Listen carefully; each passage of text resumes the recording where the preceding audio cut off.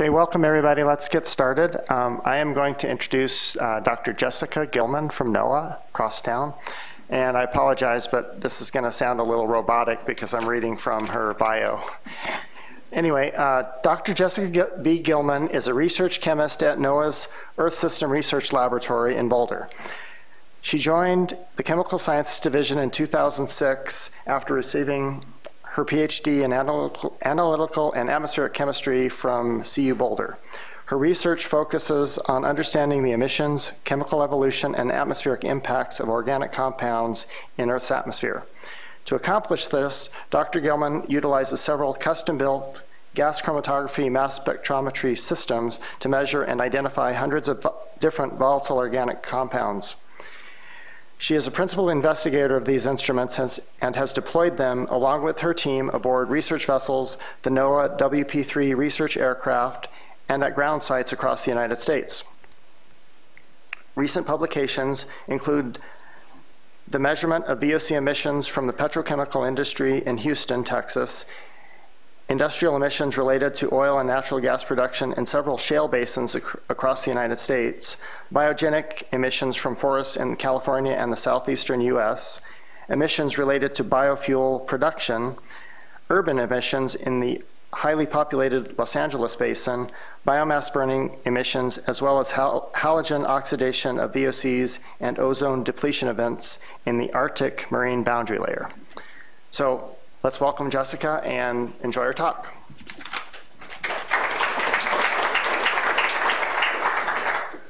All right, well, thank you. I guess if it emits VOCs, we try to measure it. So today I wanted to talk about the collection of work that a whole bunch of us have been doing on oil and natural gas over the last 6 or so years here. I wanted to try to give as broad of an overview as possible and highlight the work of as many of my colleagues as possible, both at NOAA, CSD, the Global Monitoring Division, and then other research institutions across town. So hopefully I'll do a good job of that, and there's much more work that I can't fit in a 50-minute talk. So the outline is shown there. So I wanted to start with a brief background on shale oil and natural gas production, and then go on to how we characterize some of the emission sources. And I wanted to do this on a sort of a micro scale, so these process level, what happens on an individual well pad, to the much broader regional sources, such as these large shale basins shown on the maps there. We can look at the source signature from oil and natural gas emissions. So how does it differ from all of those other VOC sources that John just mentioned? And then also look at the characterization of emissions. And I'll show you that they are unique to each individual basin and give you some examples of how we calculate some of the mass fluxes. And lastly, a very broad overview of the environmental implications. These are basically the things that I find most interesting, and so hopefully you will too. So the general goal of this is, of course, to characterize the emissions of both methane and VOCs from shale oil and natural gas operations in order to assess both the climate and air quality impacts of the energy production. So what I wanted to show here is that the shale boom has occurred very recently. So only since 2005, we saw rapid production in shale gas, which is now at a historic high. We've never produced more natural gas than we have now from shale formation shown in blue there. And crude oil production is near the all-time high. And collectively with both of these, shale formations now account for over half of the fossil fuels from natural gas and crude oil that are produced within the United States. And that production is expected or projected by the Energy Information Administration to continue increasing over the next few decades. But it's important to note the only way you can sustain this level of production is to keep drilling new wells. So once you drill a new well, production from that individual well decreases quite rapidly, exponentially, so that over the whole course of a well's lifetime, 1/3 of the emissions occur within the very first year of production. So the only way to keep increasing production is to keep adding more and more wells and bringing them online. And the dates in yellow here, which maybe don't quite show up so well, are the NOAA CSD studies. And of course, there have been many groups that preceded the NOAA study dates. And so I wanted to also point out that both shale basins as well as an individual well can produce both oil and gas. So it's not one or the other, but they exist essentially on this sort of continuum. And what we did for the SONGNEX, or the shale oil and natural gas nexus, is we targeted shale basins that were within reach of the aircraft, so we had to be able to get there. We were also interested in studying basins that are mostly natural gas production, but also crude oil production, shown in the purple color there. And I've also added to this graph the number of active drilling wells within each basin.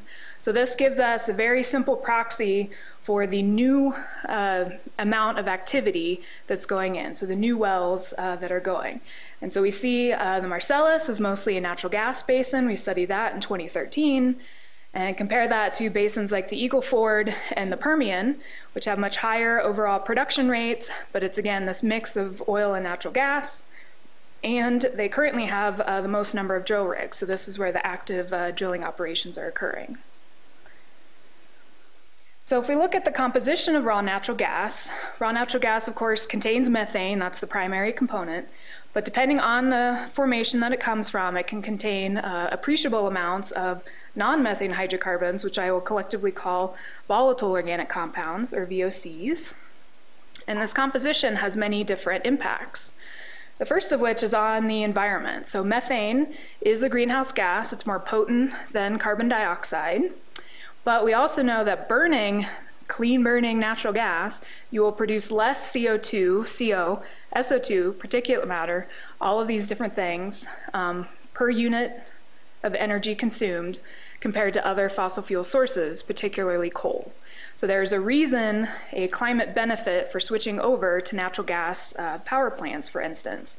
But if an appreciable amount of this methane is leaking to the atmosphere, that climate benefit of reducing the amount of CO2 is offset by the leaks in this very powerful greenhouse gas. And for the air quality implications, particularly for the VOCs, so certain VOCs are air toxics, including benzene and toluene, but they are also important precursors to things like the photochemical formation of ozone and organic aerosol, both of which are unhealthy to breathe, degrade local air quality, affect visibility, and so on. So having low ozone and low ozone precursors is generally a very good idea. And lastly, some of the human health implications. I won't be talking much about that since that's not our area of expertise. But again, we have the release of these air toxics, one in particular, hydrogen sulfide, which we just now have some new measurements of that particular compound, are found in what is called sour gas. So you have to be able to remove this hydrogen sulfide, and it's an extreme irritant. And so if we look now at the chemistry of some of these individual compounds, so here I'm plotting the volatility range of these alkanes that are found in raw natural gas. And we have methane at the top left corner there, going all the way down to C14 alkanes. And we know that if the boiling point is greater than, less than ambient temperature, it's going to be in the gas phase, and therefore want to be found there. However, if we have the boiling point that is greater than ambient temperature, it's going to exist in this vapor or liquid phase. And so that's going to affect some of the in-field processing. So what do you do with these compounds that want to be in gases, in liquids, and so on? And so the first classification, those that want to be in the gas phase, include these natural gas liquids, ethane, propane, and butane. Generally, they're piped to a centralized gas processing plant within the oil field. In places like the Bakken, where these plants haven't come online very quickly, these are the types of gases that eventually get flared. For the liquid condensate, we now have some of the heavier VOCs, those that will exist as liquids at ambient pressure and temperature. The general range is a C5 to C12 alkanes, but also includes the cycloalkanes and aromatics. These are stored generally on site in these very large condensate tanks. You see them all across town in Weld County. And it's important to note gasoline, of course, is a formulated product, but these condensate tanks hold the same kind of compounds that you would typically find in gasoline. But of course, it's an unformulated or raw mixture. And lastly, we have the heavy gas oils, things that go to what you may typically think of as crude oil, that sort of black goo that comes out of the ground. And so a very, very brief overview on some of the oil and natural gas, these drilling operations. So this is a picture on the right of a new well going in near our study site in the Uinta Basin in 2012. And so what happens first is, of course, you have to prepare the well pad. And so you're basically leveling the ground, getting all your systems in place. Generally, this is the period where you have the most particle emissions, basically dust being kicked up. The second phase is the actual drilling, so putting the well into the ground. And what's amazing is they can reach, several thousands of feet down underground and several thousands of feet out in any one direction. And so what they're able to do is from a single well pad, you can have multiple well bores going out in all separate directions.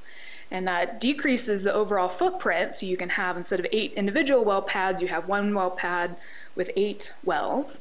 And it also means that you can access reservoirs that are underneath existing infrastructure, so houses and schools and towns and all those kinds of things. The next phase is the well completion. So after the well bore is put in, so you basically drilled your hole, now you have to stimulate the well in order to get the production to actually occur.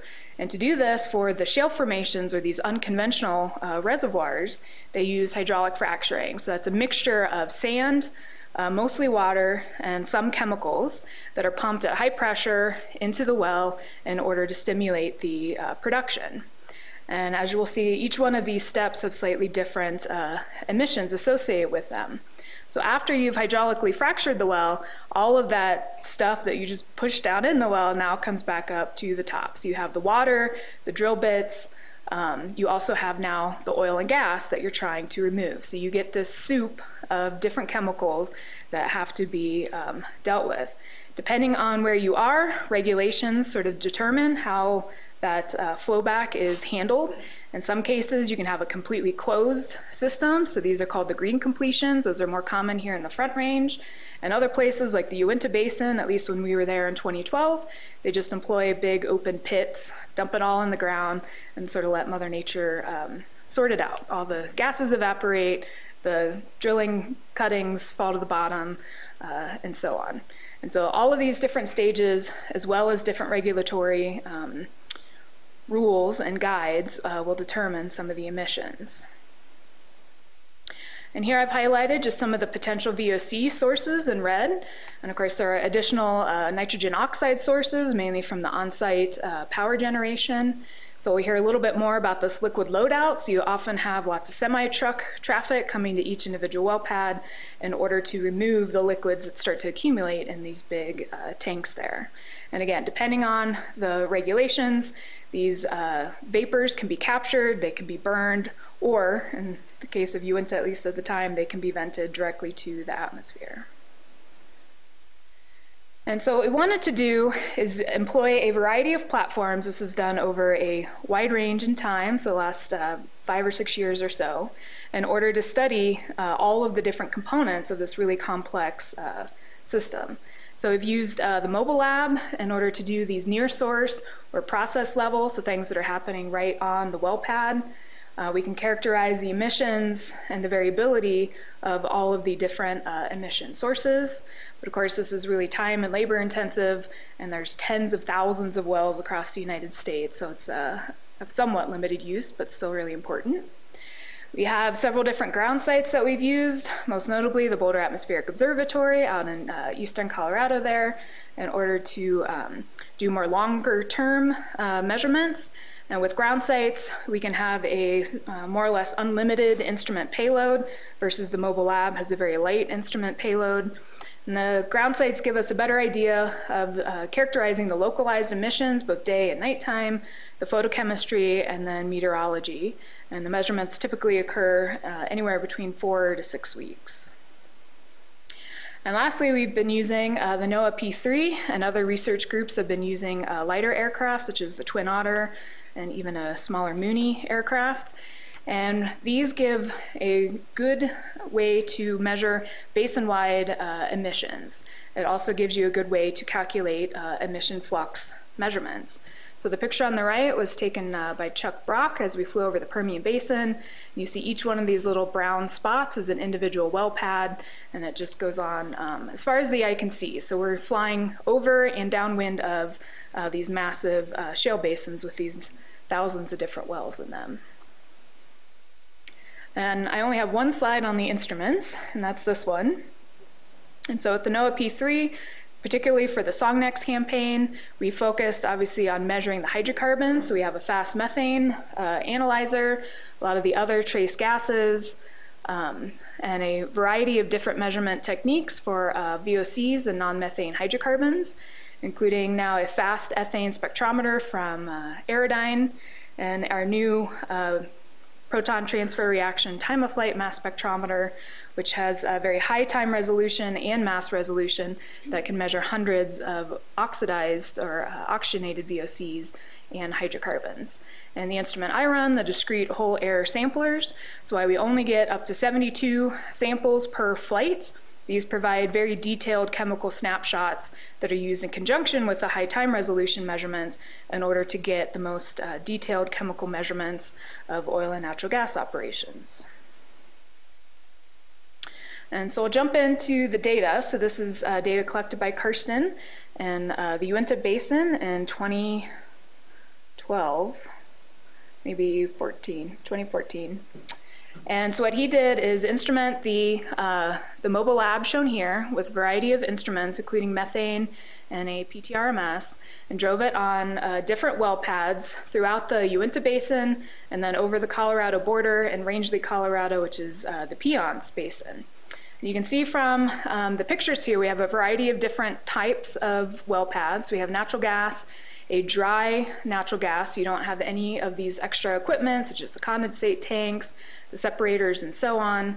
And then we also have the oil well. These are the pump jacks that are a pretty iconic picture. What's also interesting about the Uinta Basin is that the oil and gas producing regions are pretty well separated. So oil on the western side, gas on the eastern side.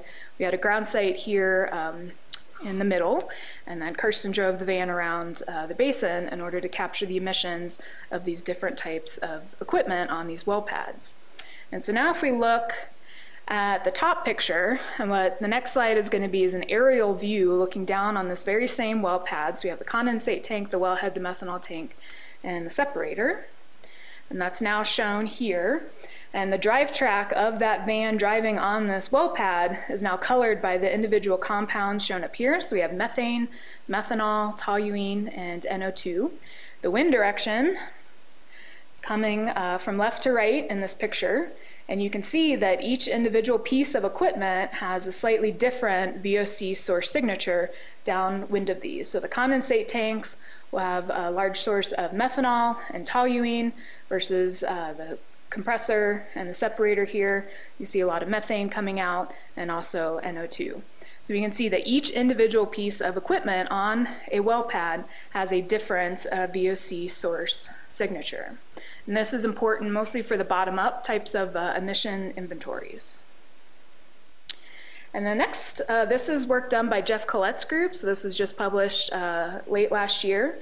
And what they did is they went around to different well pads in the Front Range and measured the emission rate, so these mass fluxes that are coming out of individual stages of a well completion.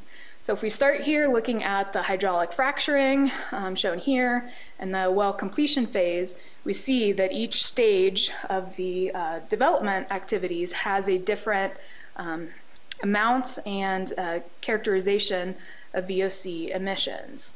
And so during the hydraulic fracturing, it's maybe somewhat surprising that the emissions are quite low. But intuitively, it makes sense. You're actually pushing things down into the well rather than letting the emissions come back up out of the well. And that's what happens in this flowback phase. So you see the difference between these two stages of a well completion as characterized here. And then for the longer term production, shown in the first of these box and whisker plots, we see that it generally trends with the gas composition as well as the volatility. So the most abundant, most volatile gases will have larger emissions during production as we go through the chemical inventory.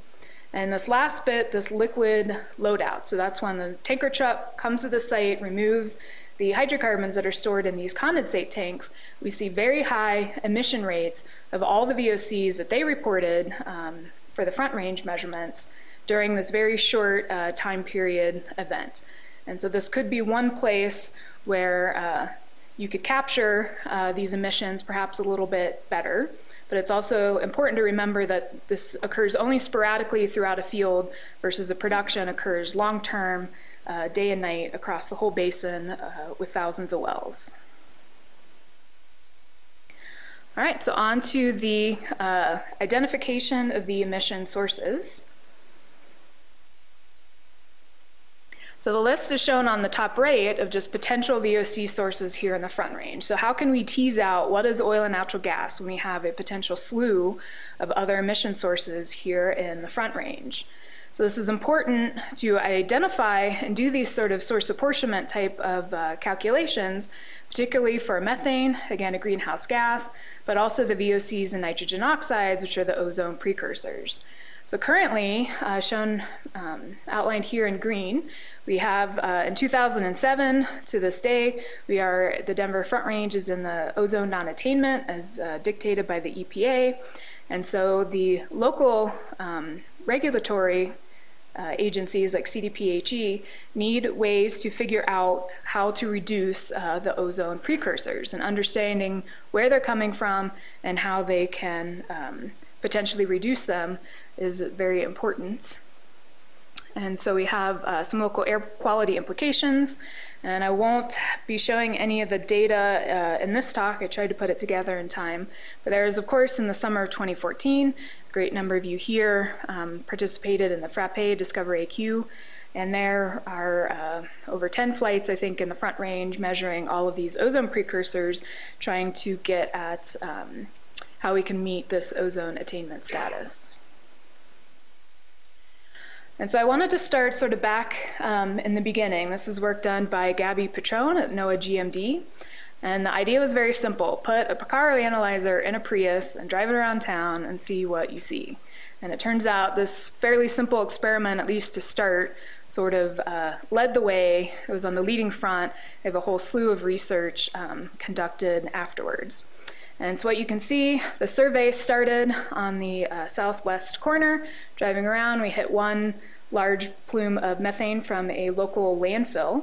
But as you start to get to the north end of town, closer to Wattenberg Field, as shown with all these oil and gas wells here, you start to see an uptick in methane. We can now add our latest measurements of methane from Jeff Peischel. This is one of our flights on the 13th of May in 2015 aboard the NOAA P3. And you can see with the same color coding here for methane, you see very large enhancements, at least over background, of methane directly over the Wattenberg field. And so in order to source apportion methane, we need to add some additional measurements, some additional chemical species.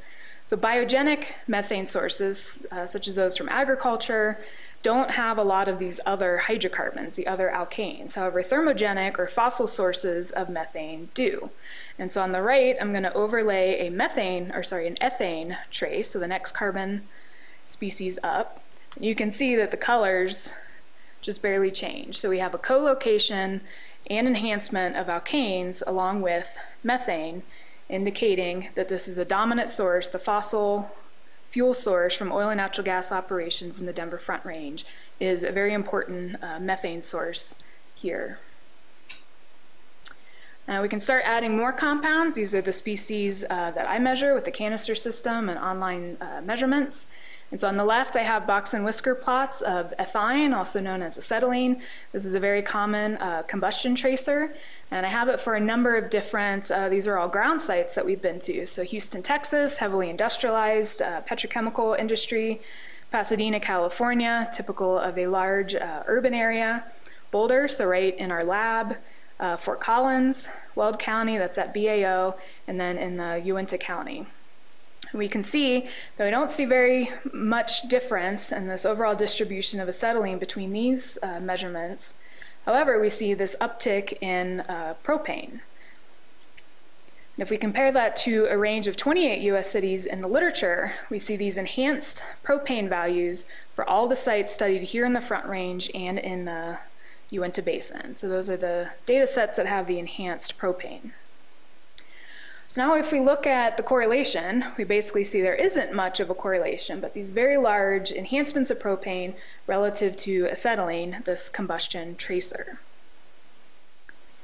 And if we look at, again, this ratio of propane over acetylene and now apply it to the airborne measurements, again, we see these enhancements of propane that are not associated with a combustion source directly over Wattenberg field, indicating that that is a good source of alkanes here in the Front Range. And we see a very poor correlation between propane and ethine, and that's because they're from disparate sources. But if we look at compounds that are common to a single source, such as the oil and natural gas, so here I have ethane versus propane in pink, and then pentane versus propane in purple, we see very, very tight correlations. And we also see, again, these very large enhancements of all the alkanes that are associated with oil and natural gas operations. And so next I'll be looking at and comparing the slopes of each of these species for here in the Front Range, so ethane versus propane on through. And these are enhancement ratios. They are different than emission ratios. These are the observed slopes of these correlation plots. And it's useful to use the enhancement ratios rather than an overall abundance like the mixing ratios that I showed on the previous slide, because these enhancement ratios help minimize the effects of air mass mixing and dilution. And so now I have this category plot where each marker here represents the slope of ethane versus propane, and so on down the line, with propane versus propane, of course, having a slope of 1. And these are now comparisons of our ground-based measurements in winter of 2011 and summer of 2012. We see a slight enhancement in some of the heavier alkanes and cycloalkanes and aromatics. This could be due to additional summertime sources, or it could also be due to, or at least partially due to, the evaporation from condensate tanks. So as temperatures warm up, that vapor phase is going to become more abundant, and we could be seeing the evaporation of a lot of these species, potentially from oil and natural gas operations in the summertime. And lastly, we can add some of the measurements that we did for the P3 overpasses, and we see very good correlations in terms of this overall chemical signature between the airborne measurements and the ground-based measurements over the last 4 years. So the composition within the basin is not necessarily changing. However, the emissions and certainly the production are. And so what does this mean for some of the local air quality? Well, one very, very simple metric that we employ is the OH reactivity, as shown here. And the main point of this slide is that the Denver Basin, particularly in the summer, basically is a mix of sort of a more pure oil and natural gas emission profile, and that you would typically see in an urban area. The biogenic slice of the puzzle is still important to quantify. We can try to reduce some of the anthropogenic emissions, but the natural emissions will occur as they will. And so understanding how they relate to the anthropogenic sources will be important for research to come.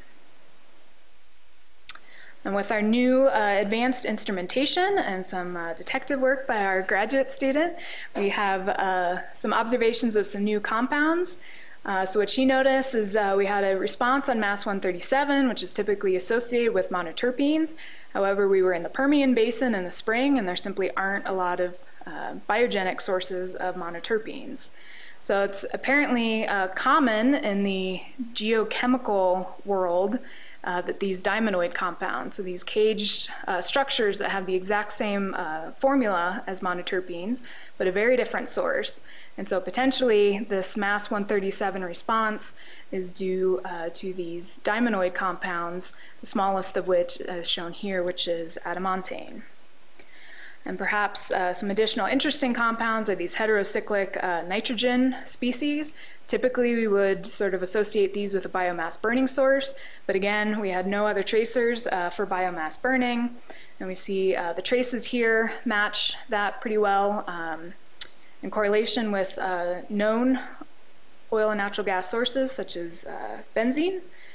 And they can perhaps be coming from these structures called porphyrins, which again are common in geochemical science, which could be ultimately related to chlorophyll, so the plants that died that made the fossil fuel to start with.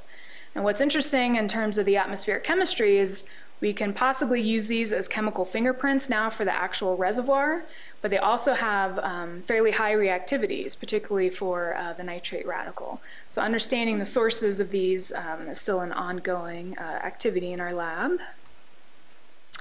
And next we'll be going on to some of the airborne measurements. So collectively on this map we have all the different flight tracks now overlaid with the different shale basins.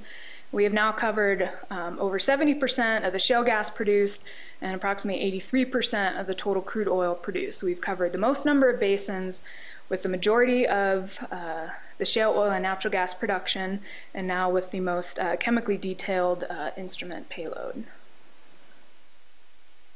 And so back to the enhancement ratios, this is now comparing all of the different basins that we've studied. And all the graphs on the right are the ethane versus methane ratio. The different colors on the right show multiple flights for different basins that we went to.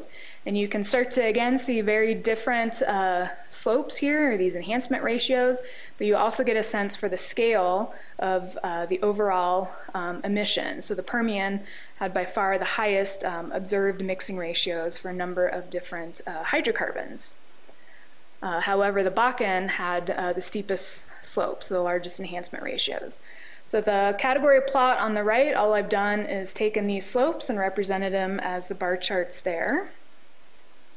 And for the next slide, I've summed all of the species that we've measured, grouped them into the chemical classes shown here, and I've normalized it now, so all of these are just on a scale from 0 to 1, and I did it for the maximum sum of the VOC class, and in this case that was Bakken. So Bakken had the highest collective emission or enhancement ratios for all of the VOCs measured here. And so what we see is we see that same sort of decreasing trend with the basins kept in the same order there for the light alkanes, but that trend starts to degrade as we start adding more and more chemical species. So this is pointing to the fact that each one of these individual basins has a very unique chemical signature. So just measuring methane and ethane won't necessarily help you predict how much benzene and toluene and cycloalkanes that are there. If you want to know the chemical signature, you have to go out and measure it, or at least use our measurements for now. And so we have different classes here. We have some of the basins that have the largest collective enhancement ratios, with Bakken being at the top.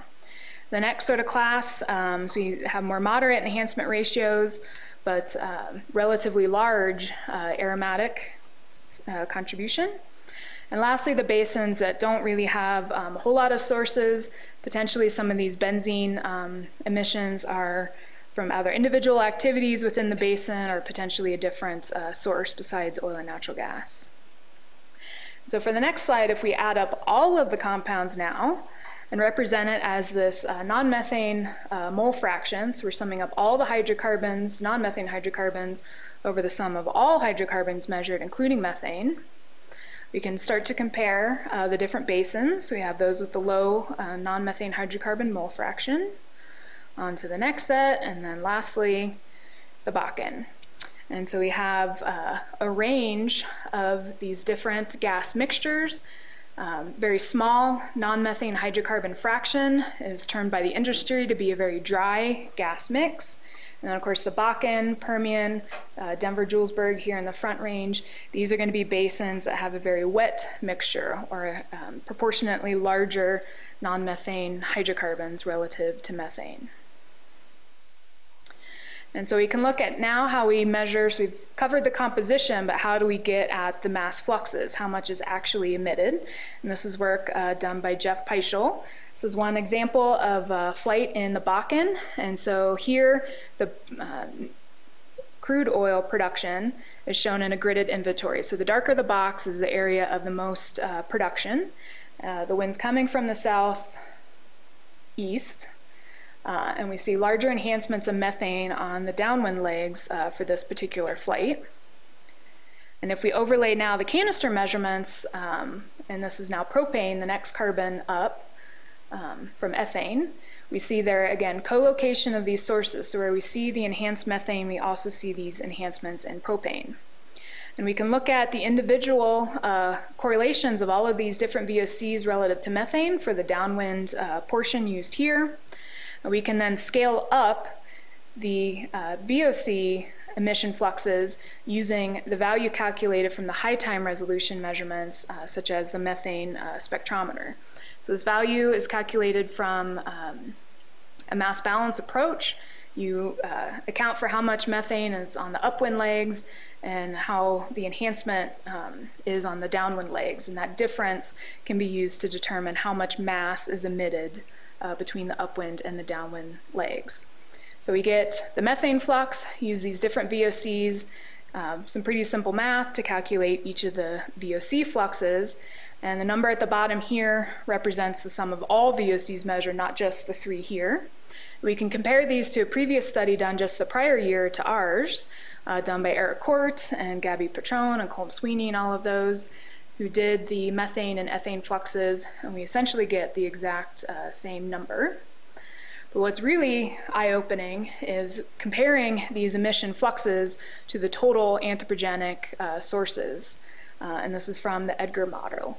So this one particular basin, at least on this one day, can account from anywhere between 2 to 3% of the total anthropogenic emissions of these alkanes, which is pretty astonishing given the small physical area of the Bakken.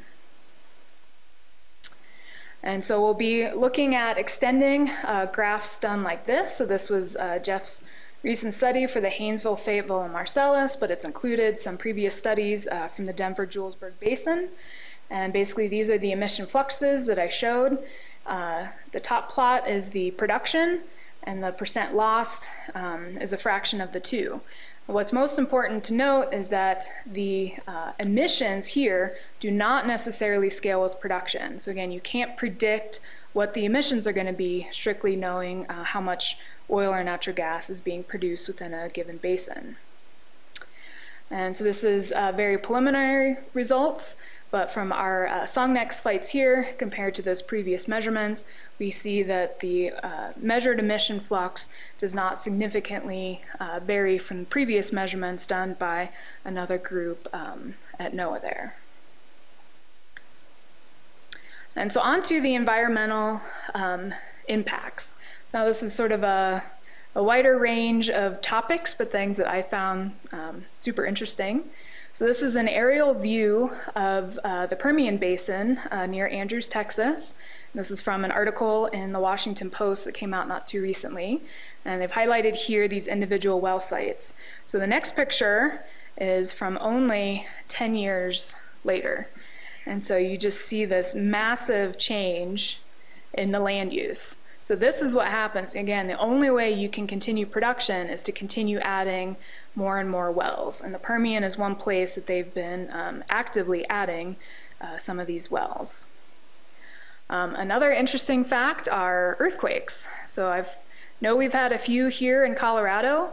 I just did a Google search this morning, and there's apparently a House resolution bill that just passed the state House, that's now in the state Senate, basically trying to hold oil and gas companies liable for any damage from man-made earthquakes related to the oil and natural gas development.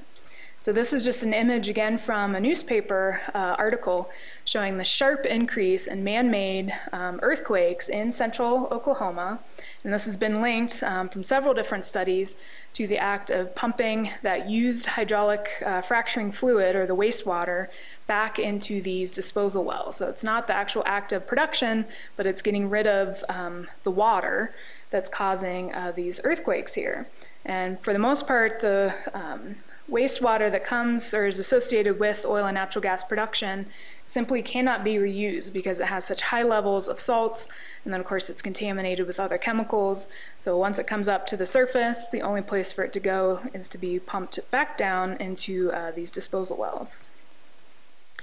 And lastly, we have the study on wintertime ozone.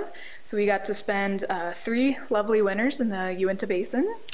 The first of which that we went out there in 2012, we were out there to investigate this idea of, it's not an idea, it's an occurrence of very high wintertime ozone. So this was first observed again by a NOAA group, Rush Schnell, for the Green River Basin in Wyoming. And this is from an EPA monitor for these different sites. We have Pasadena, California.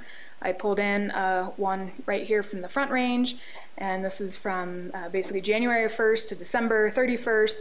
And what we see is this normal sort of uptick in summertime ozone, and that's why we are in non-attainment. We've gone over this national standard one too many times. But we see these just very large, there's no other word for it, enhancements in these ozone measurements out in the Uinta Basin, but they only occur in the wintertime. And in comparison, these are the highest measured ozone values and then the number of days that they were in exceedance. So for the 3 months in winter, from January to March, 49 days were essentially unhealthy air out there. So we had some of the highest recorded ozone values in the entire United States out in the Uinta Basin, where there's only 60,000 people that live there. So we went out there to investigate it. And so the very short take on how to make wintertime ozone is to first find a good spot. So you have to have a basin. In this case, it's a structural basin, so it's surrounded by land, higher land on all three sides, so it sort of traps the emissions, sort of like a bathtub. You have to add the VOC and NOx sources, and this is a picture that I took when we were out there. I guess that one, I took this one, but it has Yost's name on it. He took the next one. Doesn't look like there's a whole lot out there, but if I now highlight all of the different VOC sources, so those are those condensate tanks, the wellheads, and so on. The next ingredient, which we missed that first year, is snow. And so this is the Uinta Basin after a snowfall the following year. You can start to see this sort of haze that permeates the basin there. And the snow does several things. It helps set up these inversion layers, so you get a very, very shallow volume of air where all of these emissions are trapped in. The sun increases the albedo, so you get twice as much sunlight as you normally would in the wintertime, and starts to kick off some of the chemistry. And so the last thing we needed, which was the true piece of the puzzle here, we had to find the radical sources that initiate the ozone chemistry. So as we know, it takes ozone to make ozone, but in this case, there wasn't enough ozone from these radicals from primary sources, including ozone chemistry, in order to result in these very high and fast ozone production rates. So it turns out it's from the VOCs. And so the majority of the radical sources that initiated those very high wintertime ozone events are from the oxidized VOCs formed from the photochemical reaction. So this is secondary formation from primary alkanes and aromatics. And so we've done some more modeling work on that from a variety of different models. This work was done by Ravon, basically showing, now this is the measurements in black, and so we get these stagnation events where ozone just keeps building until eventually a weather system comes through and cleans out the basin. The model is shown in red, and that's using our measured emissions as opposed to the EPA-based emission inventory.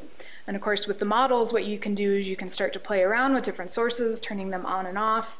And so the green trace here is the model run without VOCs from oil and natural gas. And you see the ozone completely goes away in the model run when you're not including those VOCs. So of course the conclusion is these very high wintertime rapid photochemical formation of ozone is driven mostly by the emissions of VOCs from the oil and natural gas activities in that basin. And so again, some more local work. This is work done by Detlev Helmig. And so what they've done is measured different alkanes, methane, ethane, and propane, plus a few more, from different flask samples collected around the world. And so the main way to read this is the warmer colors show that propane is increasing. So this is a 10-year-long trend, I believe. The different marker shapes basically just represent the different types of samples, and the larger markers are those that are more confident.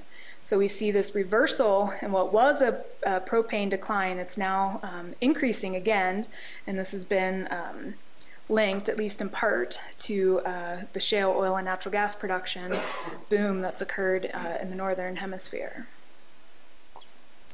And lastly, just because I think it's a pretty gorgeous picture, but again, we're seeing the composition of the global atmosphere change, and we can also see the changes in both land use and energy production from space. So this is, again, work done by a different NOAA group that isolates different wavelengths in order to find where the flares are as opposed to urban areas here. So we can see Eagle Ford, Permian, and of course the Bakken and Marcellus flaring from space from oil and natural gas activities. All right, so in summary, I know I threw a lot of information at you, but I just wanted to recap, and of course stating that the emissions from oil and natural gas, I like the word volatile, so again, they want to be in the gas phase, but they're also very dynamic and changing, and it can change for a number of reasons, from the individual types of well pad equipment to the emission well production stages, and then of course from the reservoirs that the oil and natural gas is being produced from. The emissions of methane and VOCs are unique to each individual basin. And what we've shown is these oil and natural gas sources are very distinctive. We can easily separate them from a variety of other emission sources, and that'll make source apportionment exercises hopefully a lot more straightforward. And of course, that's these oil and natural gas operations, so that large increase in shale oil and natural gas production is associated with a significant source of both methane and VOCs to the atmosphere, particularly within the basins themselves. And just for the one example that I've shown in the Bakken, the emissions are equivalent to 1 to 3% of the total global anthropogenic emissions of alkanes. And it's important to characterize not only the emissions of methane and VOCs, but all the other sources, including NOx, which I didn't mention a whole lot of, nitrogen oxides, in order to assess some of these environmental impacts from energy production. So while natural gas is a clean burning fuel, if a lot of it leaks, it helps offset the climate benefits that we would be receiving from that clean burning fuel. And of course gave a number of different topics for environmental impacts, so essentially from the ground up. So earthquakes, to land use changes, to air quality issues, and global composition change. So that's all I have today. I wanted to thank all of you for being here and for NCAR for hosting me and all of that. So I'd be happy to take any questions. Thank you.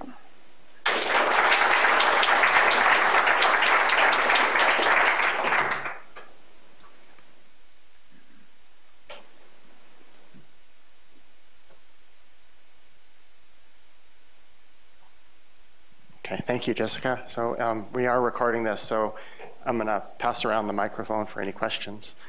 So, any questions? Eric has one.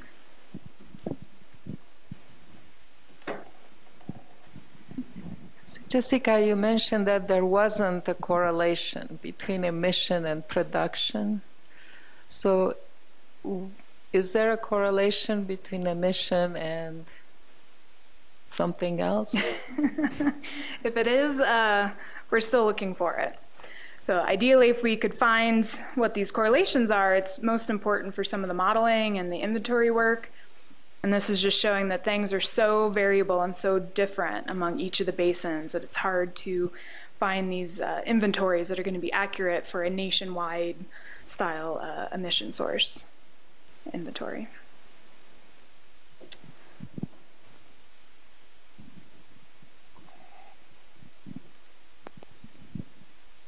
That was a nice talk, Jessica. One thing, you know, it seems like one of the bigger environmental impacts is going around and they're poking holes all over the countryside everywhere, right? I mean, so you have like a situation where, new roads are being built, and some of this countryside in Texas and eastern and western Colorado, it's such a fragile ecosystem and things like that.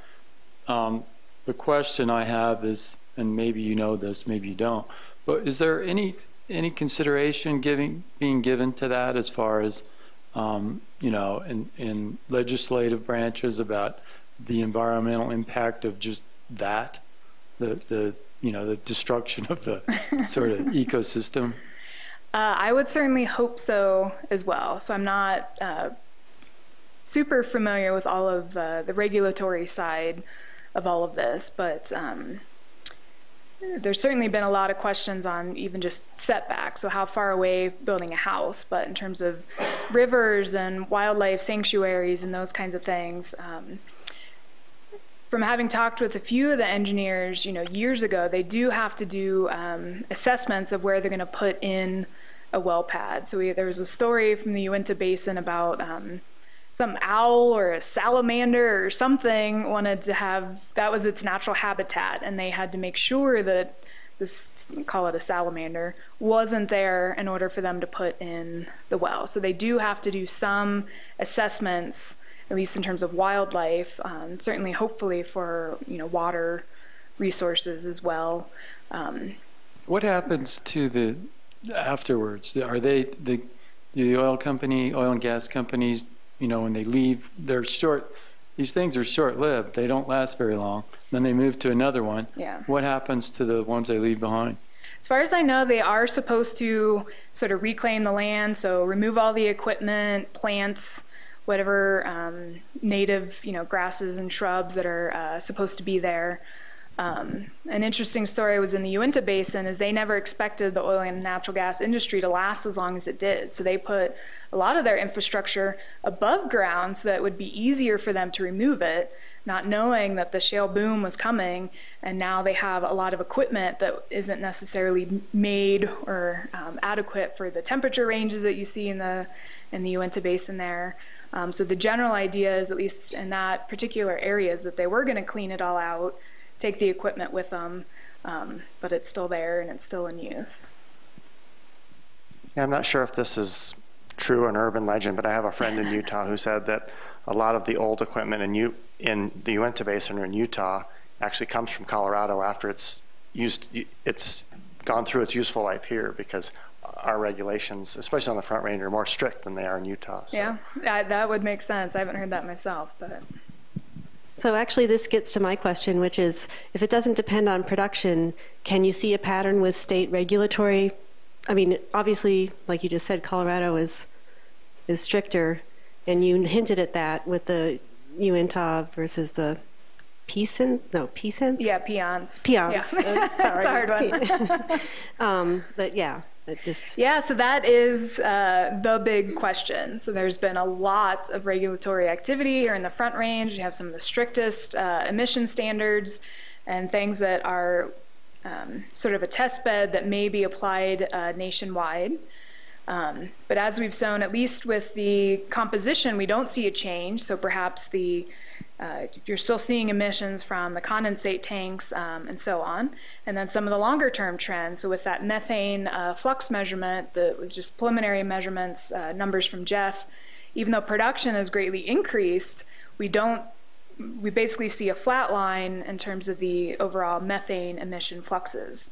So it's a little bit of a mixed bag, but that is the driving question. Is all of the regulation that's gone into place worth it? Is it actually making an impact, or perhaps not? Or is it offsetting the production, increasing any savings you have from reducing emissions? So I don't have the answer to that, but that is like the number one question that we have. Becky?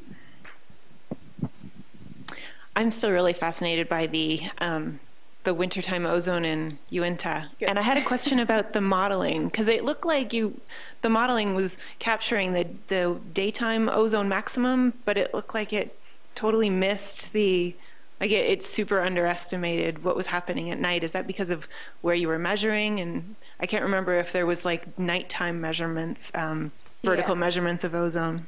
Yeah, so that particular trace is from Ravon, but if you look at the Edwards Nature paper, it does capture the ozone variability. So it's just how the models were effectively set up. So Pete used the MCM and more of a box model type measurement or calculation, and then Ravon used, I think, the WRF-Chem measurements.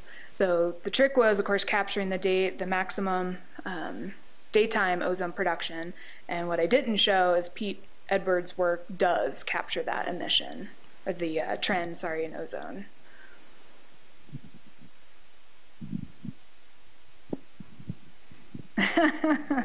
All the way in the back.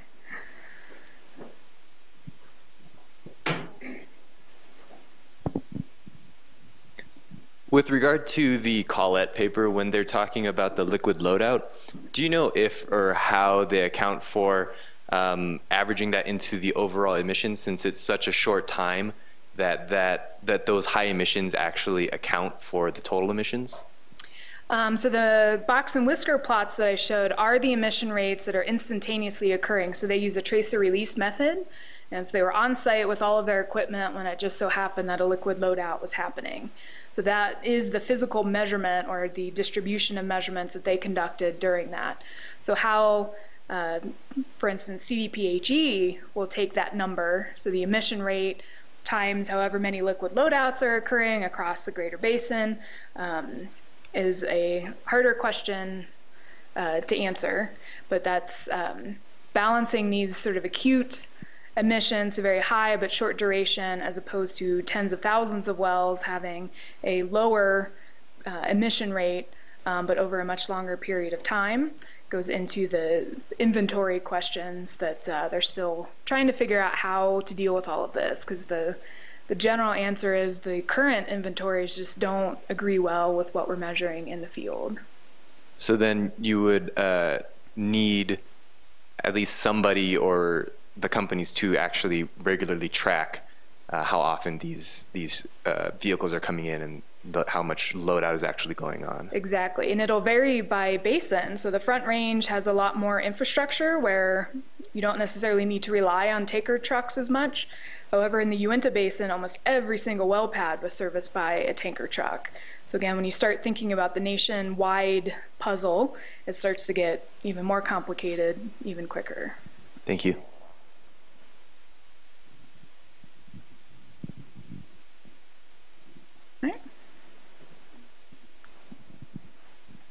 It's like being on a game show. Do I win any money? Yeah, nice talk, Jessica. So I was wondering, following on from Eric's question a little bit, the horizontal drilling, is that kind of new and expensive? It seems like make a lot more sense just to have one site with lots of things radiating and a lot less trucks driving around, but there must be some drawbacks. Drawbacks to the horizontal? Yeah, either economic or what? No, well, it's fairly new technology, so in the last maybe 10, 15 years.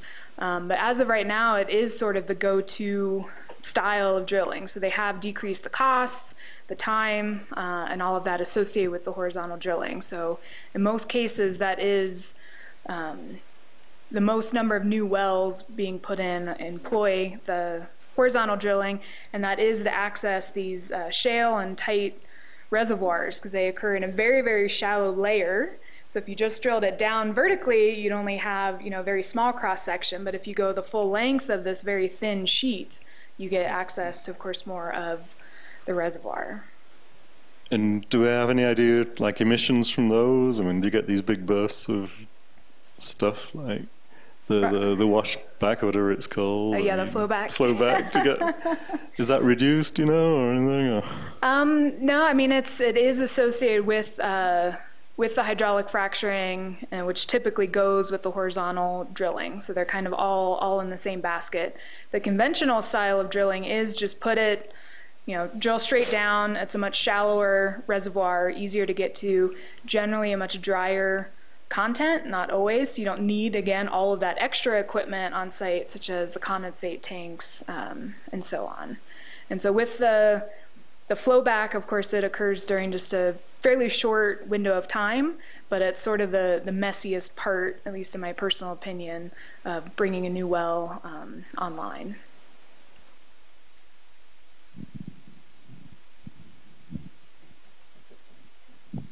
Microphone is near.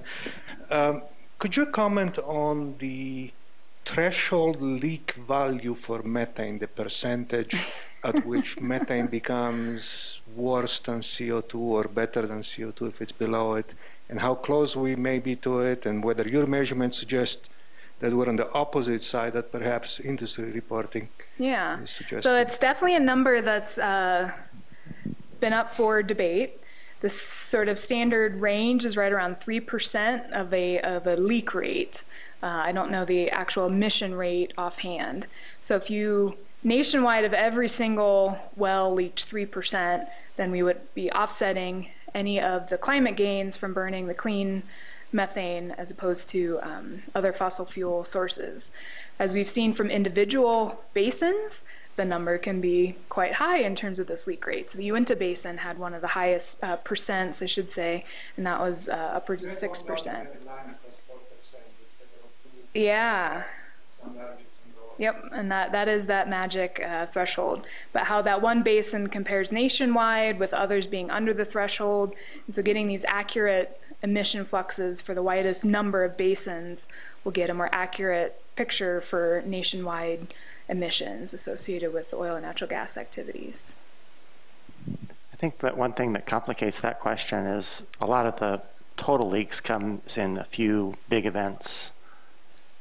Like, is it a whole bunch of little leaks that are uncontrolled? I think it's the former, because there's been some recent publications talking about like they identify certain leaks, like a valve is open or something, you know, some big mistake is responsible for something like 60%. Are you familiar? Yeah, well, it depends on the study. So I think you're referencing David Allen's work, and a lot of it also depends on the basin. So if we had these very large emission sources, you'd expect to see more evidence in that in these downwind sort of measurements that we're doing. And we don't see as many of these big plumes as you would expect if a single source within a well, a shale basin, is contributing the majority of the emissions. We see these broad distribution of enhancements of a wide range of species downwind of these shale basins. So I think it's a mix of the two, these sort of constant little drip, drip, drip, and then the big sort of tidal wave occurring at the same time within a basin. So I had one more question, and maybe you don't know the answer, but I'm just kind of going back to the horizontal drilling. Is it some sort of robotics that can go down and then guide it to the side, but still be controlled from a single point on top? Like, yeah, so I've looked fascinating technology. It is, and it's horizontal, but it has a very long, they call it the heel, so it's a very long turning radius to get it to go horizontal. So it's not like a 90-degree angle by any means, but they can basically just control the drill bit in a way so that it's constantly changing directions, but just infinitesimally, so that over many thousands of feet it will change its angle. But yeah, how they do that is just mind-boggling. All right, so thank you.